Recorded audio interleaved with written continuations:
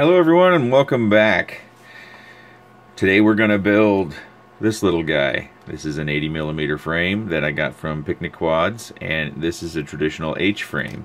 We've got an excess of screws and rubber grommets and nylon bolts all in our package here. The Picnicquads, they always come packaged real nice. This will actually end up being a bottom plate. It's got this cutout like you might angle up your camera or your antenna through there, but I'm going to put this on the bottom and then hang my battery from that. I kind of like how they fly with the battery on the bottom rather than the top. We've also got, if you saw the last video, we've got a repaired SciSky board. This is with the last bypass, or the LAS bypass.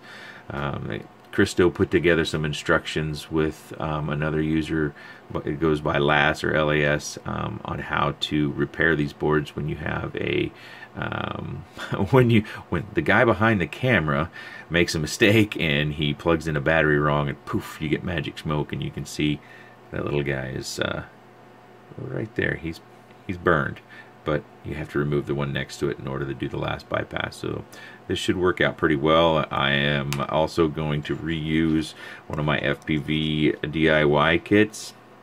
I may cut down this antenna. This has got the 5-volt tunable regulator, and it's got the 3 gram, I think it's advertised as a 170-degree camera on it, but I've also got this little pinhole camera, which I believe is 85 degrees, and I'm hopeful that I can either use this camera or I can use this lens on that and see what the difference is. I'm excited to see if you bring that field of view in, if that somehow makes flying easier. So most of the cameras, you know, are 120 degrees or greater anymore, but you can find camera lenses that are smaller, and for micros these work out really well. We've got Multirotor Superstore 80-20-17 motors. These are the motors that I tend to buy. I keep a couple cheap Hobby Kings around just for emergency backups. I try to keep a set or two of these on hand. These are $14.99 from the Multirotor Superstore, and they're good. I enjoy them. I think the speed that you get out of these, the efficiencies, they work really well. And then I put Hubsan props, the clears, right on top. I buy mine, I think they're branded Afunta, A-F-U-N-T-A. You can get a pack of like 8 sets for about $10. I also have some carbon nylon mixed Hubsan props that I got from the Multirotor Superstore. Or no, those came from the Micromotor warehouse. Unfortunately, they're not doing very well, so he's not selling those on his store anymore. Matter of fact, if you bought some from him, he's giving you more just for free, just because the results haven't been very good. He's a really reasonable guy. And then we have sockets that we can plug our motors into, so we can solder these directly to the board. I'll get one of these out. This is another technique that I haven't used, but I went ahead and got some sockets. So you can take these little sockets and solder them directly to the board, and then you can plug your motors directly into it. You do need to be careful to make sure you get the orientation of the socket correct. If you've got a new board that still has the solder holes in it, you can put these down in it and then solder from the bottom. This is a used board that already had solder. I don't have a solder sucker. I'm not going to take the time to try to remove it, so I'm just going to go to the side, and I'll use this one as my template for the motor wires on which way they go. But you do need to be careful when you're soldering these on that you get them correct. They might be upside down in order to make the wires line up to the right polarity that they need to run properly. And then we'll use hot glue to glue everything down here. I think that's probably where I should start, is hot glue this to the main plate. One thing you might consider is, I believe this center chip on these boards, let me get something to point with so you're not just looking at my finger. The center chip right here is the accelerometer. And you should probably line up that accelerometer with dead center on your frame. So you want the accelerometer to come dead center in the cross between your two motors. That way when you yaw, it won't yaw in a loop or an oval, it will actually yaw in a circle. You may not notice that with micros. You may only notice it with bigger ones, but if you want to do tight yaw turns or something like that, it could make a difference in its flight characteristics. So try to locate these boards, you know, dead center as you can, and that should probably yield the best results. All right, I'm going to fire up the hot glue gun and get this going. All right, I think the hot glue gun is ready to go. So again, we're going to try to get this centered, and how I do this is I just hold it in position and then I put hot glue around the edges. In this particular case, because I still have some soldering to do, what I'm going to do is just hot glue the front, the leading edges here, and then I'll use this as my palette to do the soldering on. It'll help hold everything. I won't need my helping hands near as much, but I think, yeah, that's about center. Nice thing about polycarbonate is that you don't have to worry about it conducting electricity, so you don't have to insulate it completely. You can actually press it right on the board like I am here, and then we just squeeze a little hot glue down here in the corner. Make sure we got that square. We can move that around a little bit if we need to. Just kind of hold that for a minute. Looks pretty good. I'm also planning on doing a micro building tips where I cover, you know, 5 or 8 things that I think are most important when you're building. After doing 3 of these, I've learned little bits. I've made many mistakes.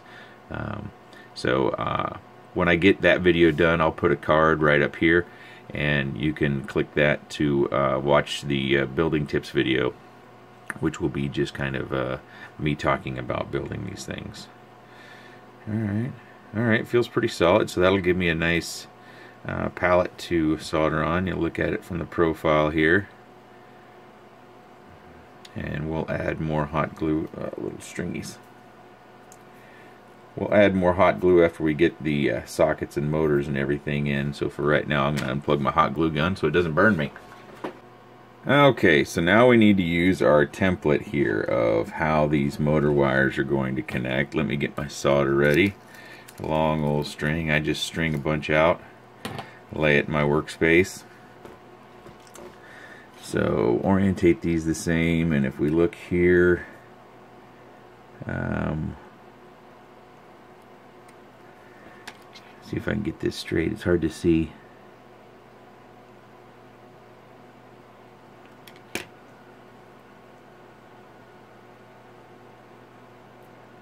Alright, so the voltage connections are all in the inside, that's right. I don't know if I have a fine enough pointer. So on the inside of all these is where the red wire would traditionally go. And in the case of these motors, the white wire on the front right connects to the red, and the red wire, which makes sense, connects to the red. So we've got white and red go to red, and that should help us sort everything out for how we need to have our sockets on. So now we need to get a motor out and see how they plug in.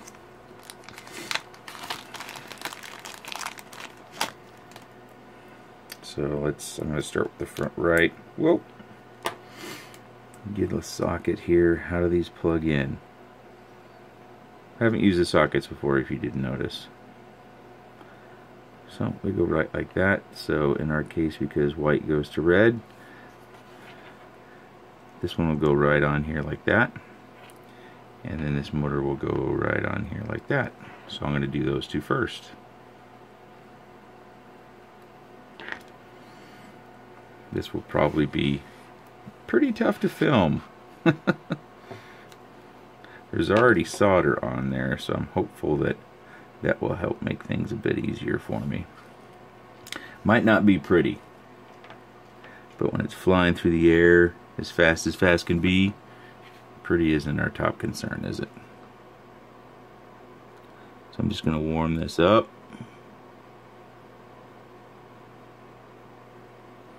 Hopefully you can see that.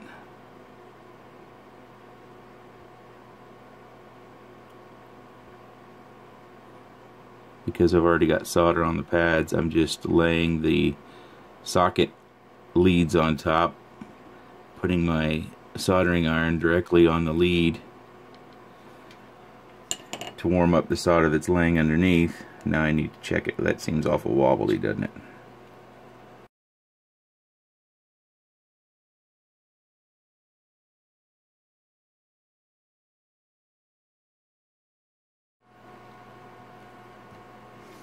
Okay, so we got everything mounted up. We've got our motors in place. I'm going to add a little hot glue to our sockets. I'm going to add some hot glue to the back corners from the underneath side, and just to secure everything down a little bit more.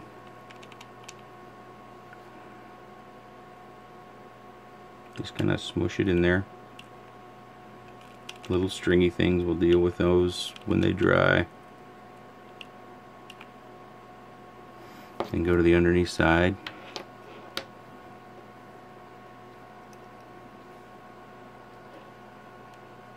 Put some hot glue right down in there.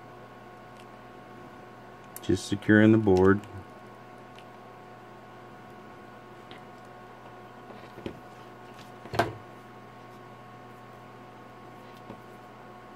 So that'll dry and it'll keep our board in place. Okay, so we've got a fully functioning line of sight flying quad right here. We just add our props and we're good to go. So the next part would be FPV if you were wanting to do that. This is my DIY pack that I've already built. I'm gonna start this by, sorry, just reach across here. Use my little ceramic plate. This is just a tile that I found laying around the house, and when we bought it, I'm gonna start by hot gluing our camera, and I'm gonna actually probably put 10 to 15 degrees of up tilt on this. So I'll probably have it angled up like this. It's really hard to see, these cameras are so small, but I'll probably angle it up a bit. I'll still be able to see the ground so I can land if I need to. Well, we obviously need to land, but the tilt up really helps when you get to flying forward, to where you kind of center your view. And if you want to fly faster and faster and faster, and you want to make yourself do it, the easiest way to do it is just increase your tilt on your camera, because it will naturally make you pitch forward to center your view. Alright, so let's get this camera on here.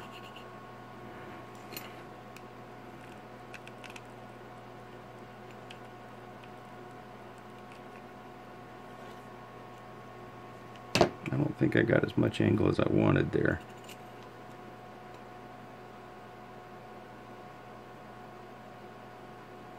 Just got to hold this in place until it dries a little bit. See, there we go. The reason why I use this ceramic tile is that stuff just pulls right off of it. It's never permanently got hot glue or electrical liquid tape, nothing permanent on it. So that's a nice thing. Next bit, we will hot glue this, and I'm going to put it slightly in front of these holes, and if it pushes my antenna back ever so slightly, I can always manipulate that a little bit, and I can make sure that the antenna isn't in the way of the props. Or you could just make this a little bit cockeyed, but that I don't want it in the center though either. I still want it off to one side.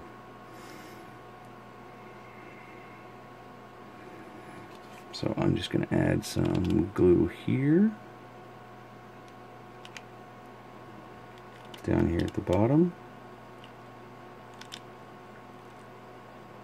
I'm going to put some back on my antenna here because I don't want that being torn off, and hot glue will give me a little bit more stability.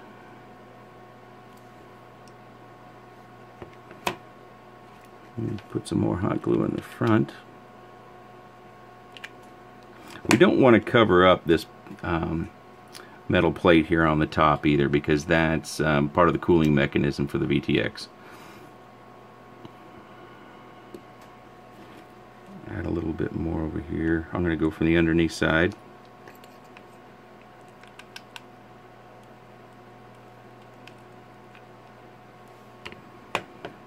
Let that dry a touch.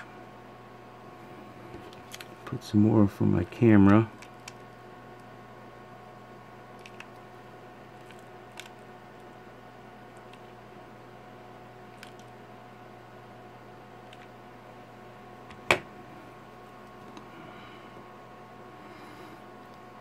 Oops, not quite dry.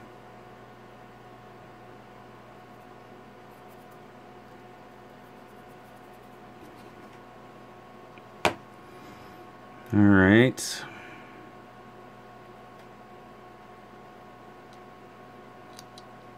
Kind of wiggle these wires around here.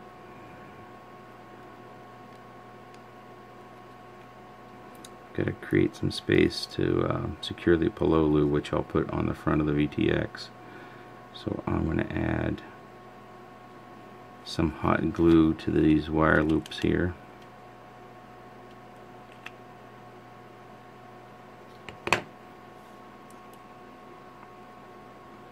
Hold that for a minute.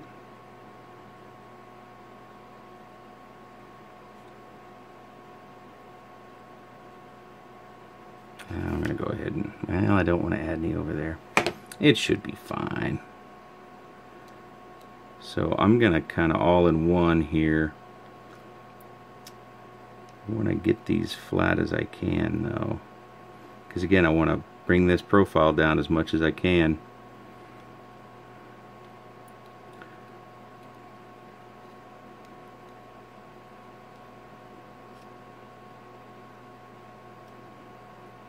I think that's about what I'm gonna do with it right there.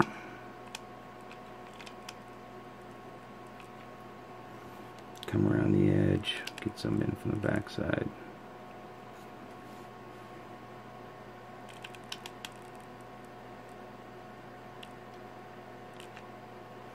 Nice thing about this plate is if for some reason I break an arm or something on this, I can just get a new frame and I can add this plate right back to it and all my work's done. I got my FPV kit already made right to it. Okay, so I'm pretty happy with that. Put the hot glue aside here. So we check our polarity and make sure we've got everything wired up as we expect it to be. And we're going to connect these two bits. This might be difficult to show.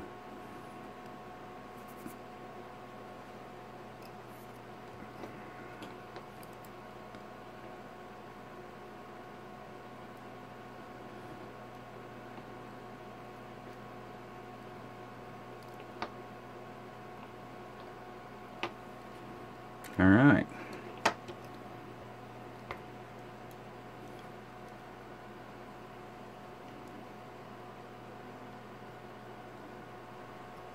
We just kind of make it so, huh?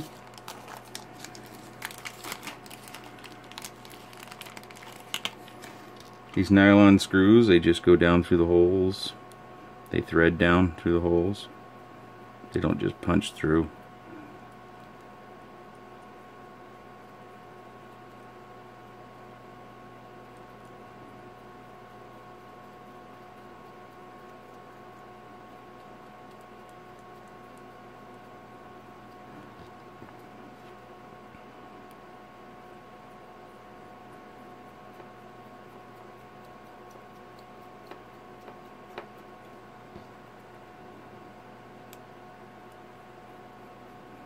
And then we come from the bottom with one of the nylon nuts, and then we bring our plate on.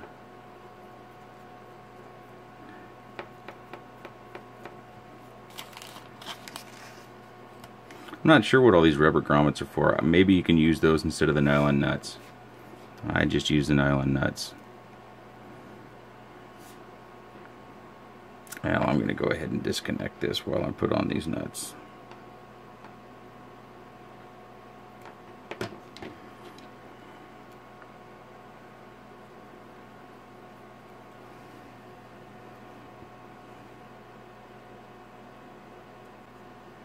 That looks pretty good.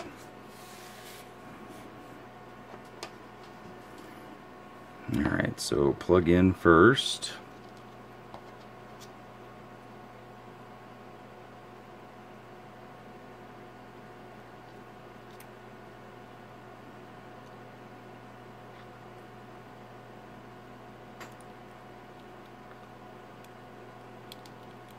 Line them all up.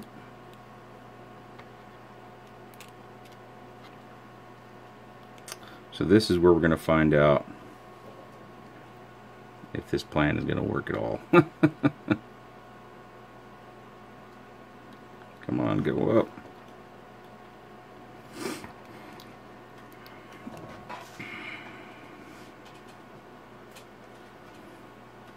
I have a feeling my camera is going to be looking right at the top of the quad. You see that?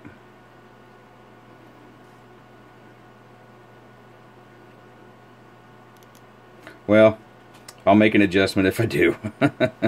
I can always move it forward or something. It's just hot glue. But I've got to move my nuts down because, yeah, there we go. That's about right. We don't want to be squashing the camera every time we come down to land. Knocking it loose. And nobody wants to do repair. We just want to fly, right?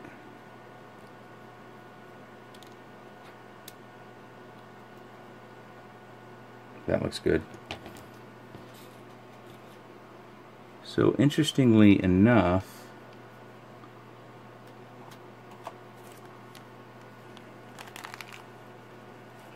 it looks like I got a whole bunch of rubber grommets and only one set of nuts, which is unlike the last frame I got from Picnicquads. So I've got to use these because I've got nothing else.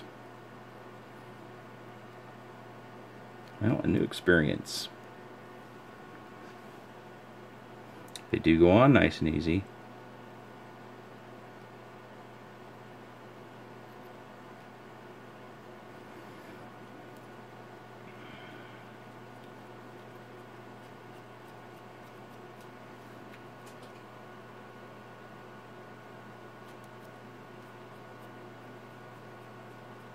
Whoops, going the wrong way.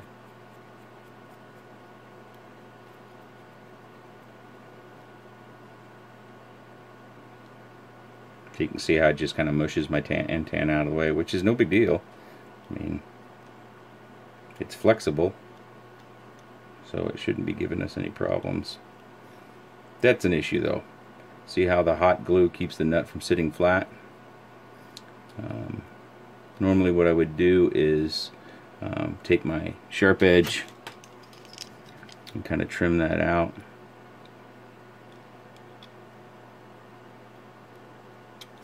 But for right now,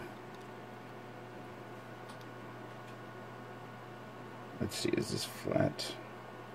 It's pretty close. We're going to call it good. We can make these final adjustments after we start to get used to it, get comfortable with it.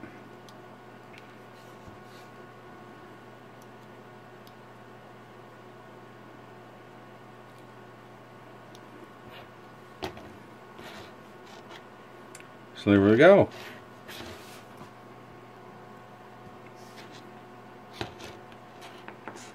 So we're done pretty much.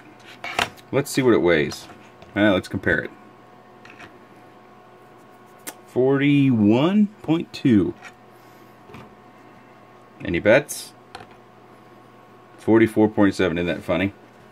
Well, the big difference here is this FPV system that I got, the Quantum Elite, that's only 4 grams the way it sits. And the one I've got in here is almost 10 grams. So that's where just about all that weight comes from. And I will add leads like this to this quad as well. They're just zip ties, and that keeps from, when you land, it keeps from coming down on these motors. And that's one of the big things about these motors, is that if they hit hard, especially if you use props that aren't cupped, they don't come all the way down to the housing. When they come down, they'll pop an end cap off, and then that motor's dead. It doesn't work anymore. So with the battery, this is a 555 Ultimat from My Lipo. Good battery. Oh, let's make sure we're zeroed. Not quite. 59.5. So a kind of a heavy little guy. And I don't even have props on there. That probably adds another gram. Let's 4 props. 60.78. So it's going to be flyable. It'll work just fine. The things that we're remaining to do would be to bind it. That's going to vary on your transmitter. If you have a Devo 7E, which is what I use for all these DSM compatible SciSky boards, you can go back and watch my other video. I can put a link up here to it, and that shows you how to bind it and how to set up your radio, because you have to reverse I think it's the aileron and rudder, and you have to change the scale to 147 to make sure that these bind up and you can get them armed. But that's it. Full walkthrough of a micro build, and you can do it too. This one's actually a repaired micro build. If you have any questions or comments or suggestions are always good. I like those. Just leave them in the comments below, and I like hearing from everyone on what you think and what you're looking to build. I think it's a really fun hobby, and I always like to hear of other people having good times. I have posted a few flight videos, which I didn't start out doing just because I didn't think anybody was interested, but surprisingly enough, some people were interested, and I know people are watching them. But so I'm going to finish this one up, and hopefully the weather will cooperate here soon, and I'll be able to take it out for a test drive. Thanks for watching, and subscribe for more videos.